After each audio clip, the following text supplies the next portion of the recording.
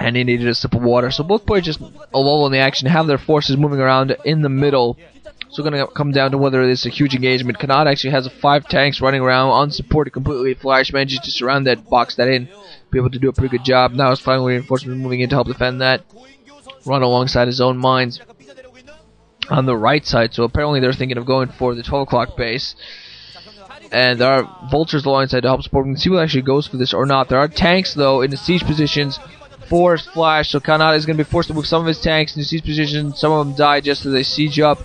Vultures moving in close just now, trying to blow up some fire, possibly plant on mines. Most likely don't even have mines, but Canata should actually be able to clean this up, except now Flash has reinforcements coming in. Scans going off. Flash actually can establish the 9 o'clock base, and should actually be able to clean up this tank line that Canata has put down at very close to his 12 o'clock base. So Canata, despite getting the bases up first, we're going to see who actually gets an economic advantage now, because if he doesn't manage to do anything, any harassment, not really going to be in too good a position, because Flash, I believe, has a slightly larger number of forces. Science facility now coming up for Canata, while Flash already has his first dropship out. Canata should follow suit in that regard very soon as well. So both players are going to have standard dropship tank Goliath play. Just going to come down to who prevents gases and bases of each other. Both players, the way they're setting up, are going to have 4 gases, which means a lot of tanks, a lot of dropships, and a lot of Goliaths to help support. But mostly it's going to be a lot of tanks. Again, now Canata trying to move now towards the 9 o'clock base. I'm not quite sure. I don't think he has actually enough forces to help support himself there. Flash, I believe, has plenty of tanks as long as that one Goliath still building his base there. Gonna be in a pretty good position there. Canata should have established, has fully established his 2 expansions. He's going to start mining a lot from them very soon. But if he doesn't manage to do any sort of damage to Flash, that economic advantage doesn't really give him anything now, does it? And I need more sip of water. Yeah.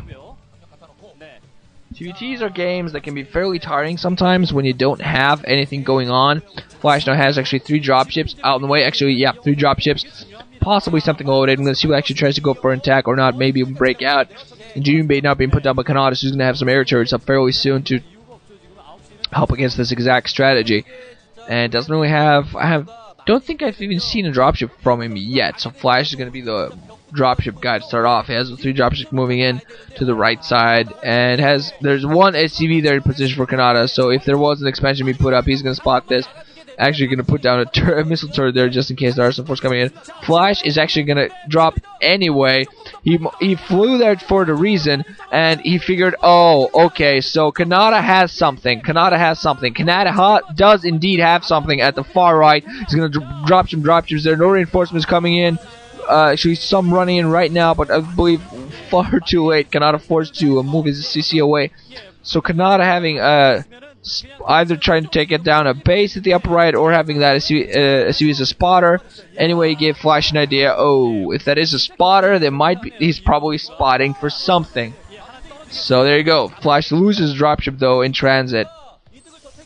Should not have happened, and Canata should actually be able to clean out these forces that Flash has at this 4 o'clock base, but still pretty good overall by Flash. Does manage to rest, that does manage to spot, so knows that the amount of base that Canata has might have actually been underestimated by him. Flash type of player still playing at a perfect economic game. Just players trying to establish bases at all locations so far. Canata actually trying to establish the 5 o'clock, kind of the 5:30 o'clock, very close to the 6 o'clock, I could say, trying to take both the bottom bases. Actually, I believe he might have actually folded a CC towards that base as soon as he saw the Flash. Hey, Flash is going to take my 4 o'clock, maybe float my CC away. Actually, I think that's a bit too long a distance for CC to fly in such quick a time. But finally, dropships out for Canata. Only has a lot of Goliaths. Very heavy Goliaths. Going to go out and start hunting some forces. Has all of his tanks inside the dropships just to keep them safe. Has all his Goliaths running in on the ground. Going to start sieging up at a distance against some Flash forces. Moving in with Goliaths very close to take those tanks out. He's going to run around trying to clean up, and tanks are finally dropship of his own moving in very close. Flash going to try to establish a base at the 2 o'clock position. Managed to hold that. Could be pretty good for him. But so far, the players just fighting for gas. Let's see, Canata has his main, has his natural expansion, has his 12 o'clock. Okay, I'm talking about Flash, I'm sorry. Yeah, has his main, his natural, has his has his 12 o'clock. Now going to be an engagement here. Canata dropping a lot of forces. We're going to see what the Flash actually has a superior number of Goliaths. We're going to see what actually becomes the winning factor. Canata only has 2 tanks. Only one who lost his. Losing his Goliath means the Flash is going to be able to move his own Goliaths very close to the tanks. And now they're going to drop right on top of those tanks. Canata's going to lose all that. But yeah, Canata has not retaken his 4 o'clock. Does have the 6 o'clock. Does have the base next to that to the right. Does have his main. Does have his natural. And I believe that's all she wrote for now. Flash actually has the 9 o'clock position. Has his main. Has his 12. Has his natural. We're trying to establish 12 o'clock base. So, the 2 o'clock base. I'm sorry. So if you manage to do that, of course, 1 base over. Economic advantage. Canata dropping on top, getting his dropships. Don't even know what he was doing. Trying to drop in very close, not being very successful. And now Flash gonna get several of his dropships caught in. One of them goes down. Almost got one of his others caught. So both these players really have to be very careful not to lose. Sometimes you just lose your dropships. You lose a heavy amount of dropships. That's it. That's a loss. That's so much gas. So that's all your maneuverability out the window. That's so much gas down the toilet that you can't really move back from that. And at this point, I'm having a little bit of trouble trying to find out who has the advantage. I was going to say Flash going to drop his entire tank line very close to Canata's forces, and Canata's going to be completely wiped out here in the middle, forcing to retreat there. Flash was actually in a lot of danger of losing those dropships as he was flying in, but now actually going to continue pushing down. He has a superior force. Canata holds a little bit. Flash not going to play any risky, not going to run right into siege fire because Canata, of course, still has those 6 dropships sitting there. Actually moving several forces to the right side, possibly trying to do a siege pincer attack, or maybe even try to go for one of the bases that Canata has, trying to separate the force of Canata's. He's actually sieging up several of his tanks in defensive posture, possibly anticipating some forces of Canata. Still harassing, still has those tanks at the 4 o'clock base. Canata just trying to inch forward to see where the siege ring is. And okay, Flash anticipating the forces. Canata moved to the right here at the middle. That Canata would move all of his forces to the right. And Flash actually is setting in several tanks to reinforce that. Canata finally now going to be able to clean up this 4 o'clock base. Finally going to be able to reestablish it. Taking a very, very long time, I gotta say. Flash actually going to put down the upper right 1 o'clock position. Still has a lot of tanks on the ground alongside all of his dropships.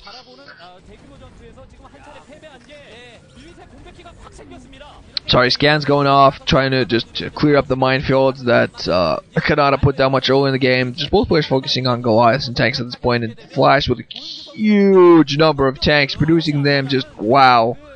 Just producing them from the void. Now just going to drop ships, also going to drop along, move down to the south, clearing up the forces. I believe Canata just does not have enough at this point. Flash producing so many forces so quickly.